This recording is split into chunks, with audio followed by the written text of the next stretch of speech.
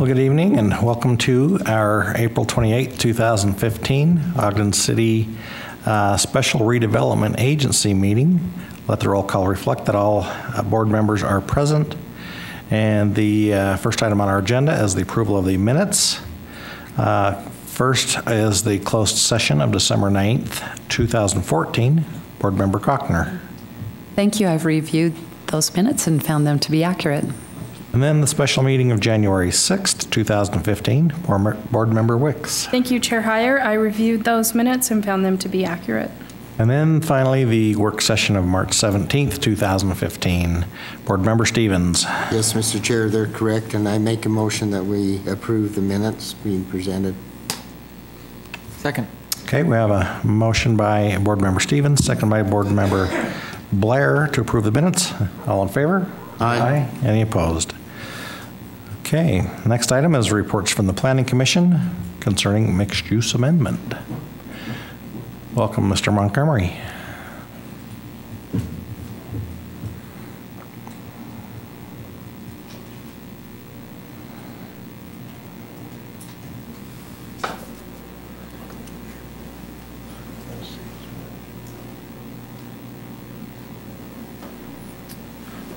Mr. Chair, members of the board, what we're proposing tonight is an item the Planning Commission reviewed and is forwarding their recommendation on to you regarding amendment to the Meadows at Riverbend Development Agreement. Let me just explain why this amendment is being proposed. You may recall that a couple years ago, we, of course, approved the master plan for the project. And in that master plan, and we had certain layout. In 2013, some circumstances changed with the widening of 20th Street and some design options that the developer was looking at that required an amendment to that development agreement. So in 2013, you had approved an amendment that took a portion of Phase 2 and reoriented the buildings, as this illustration shows, and allowed the alley or access to the service portion of the building to parallel 20th Street. With that revision, it also included a change of a building design and added a two-story duplex unit as an option for consideration of product to be sold on the development. This was a larger unit, 2,200 square feet per unit, and you can see the example of the constructed item that's there now. Well, Phase 3 is now coming online, and in order to make it work, we need to have the same consideration as we did on Phase 2 in order for the street system to align. You'll see on this illustration to the right is the original concept, how the units will be laid out. And what you can see is the units have been oriented and shifted so that more of the units face the common green space, which would be along the east property line, and then to have the circulation system match. Then the units that are kind of on the western border of Phase 3 are reoriented. And so we take into account the original drawing, but now make it so it's functional with the amendments we did with Phase 2. The other change that's being proposed with this is to add another type of unit into the product mix. This is kind of a blend of what they did with Phase 2 in terms of the two-story unit, but it's a little bit smaller. But what it does, it allows for a couple of different style units to have the main floor become living space rather than maybe a reception area and then a garage. This revision of the design, the developer feels will be a very marketable product. Will meet some of the needs that he's heard people express with the units, but still meet the design intent of the design manual and the overall master plan that we had for this area. So you can see the proposed new unit here, a little smaller in size than the other duplex, but still the same square footage sizes of all the townhomes that are there. So it's not smaller than any of the other townhomes. It creates just a more functional floor space, and rather than the middle unit having the garage behind it, actually the garage is to the side. But it looks like it's all integrated into the building. So that's the one request, or the second request they're asking. The third request deals with property that kind of became isolated as Neaters was developed and as other projects were developed.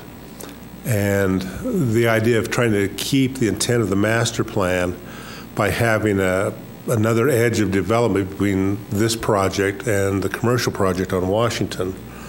Well, when the Neaters project came in, rather than selling them the entire parcel, we kept out a parcel that was 39 feet wide, and hoping then as the other phases would come in that we'd be able to develop that.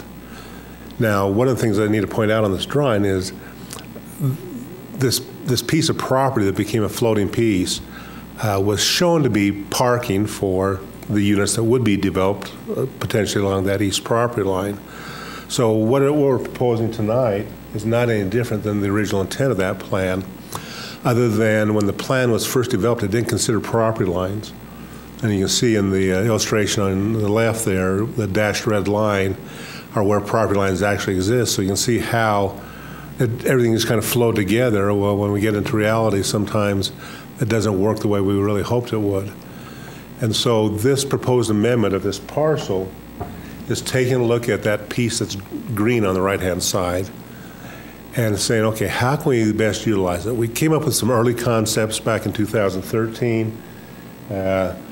We tried to then, as Gear 30 developed, keep that intent still going on. In this illustration, you see we kept the idea of a landmark building that was the plan had that Gear 30 or Ascent would have to then develop in the future phase. We kept that narrow piece of land, hoping that could develop into something else. But as we've come to now this point in the project, we realize with the utility easements and some of the other things that exist, it's probably not likely this would be developed into units. And more likely, we need to look at developing this space as a buffer area for those townhomes that would be part of Phase 4. Now, this illustration shows what America First had done along that same property line. And what we're proposing is that we add this piece of property that the RDA had or has into this development so that it can be used for, again, guest parking and for a green space buffer, and that we could have some continuity of that green space all the way along as you go towards the river. Keeping in mind that we do have a public access easement that goes from 20th Street that would go all the way through the project to Park Boulevard. So this would be kind of along that space. And so we'd have that green corridor approach that the master plan called for.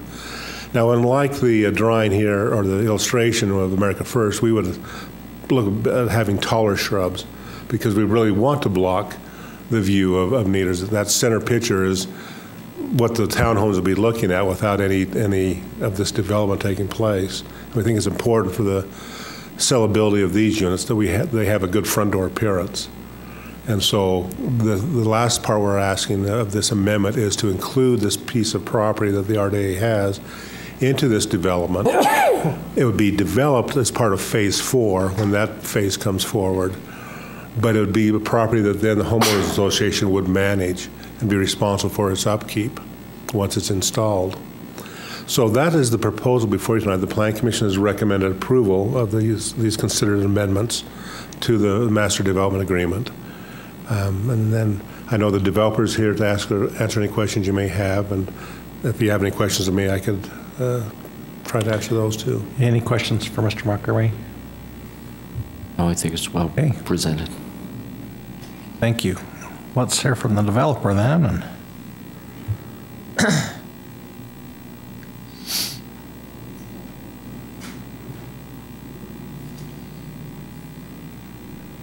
welcome. Thank you. My name is Blaine Walker, 24 Altawood Lane, Sandy, Utah. I don't have, unless you have a specific question for me, I don't have anything to comment on.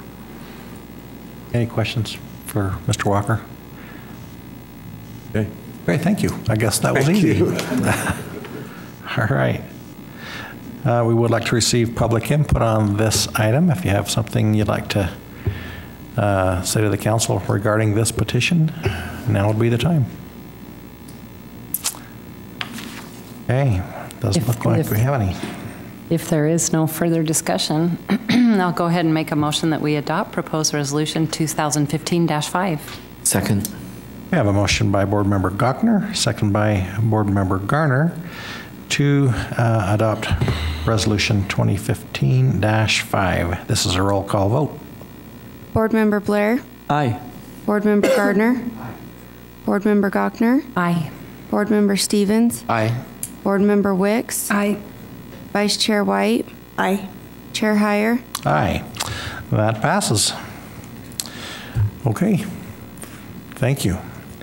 This next item is public comments. This is an opportunity to address the board regarding your concerns or ideas for the Ogden Redevelopment Agency. Please state your name and address clearly for the record and limit your comments to 3 minutes. Seeing no takers, RDA Executive Director. Nothing tonight, thank you. And board members.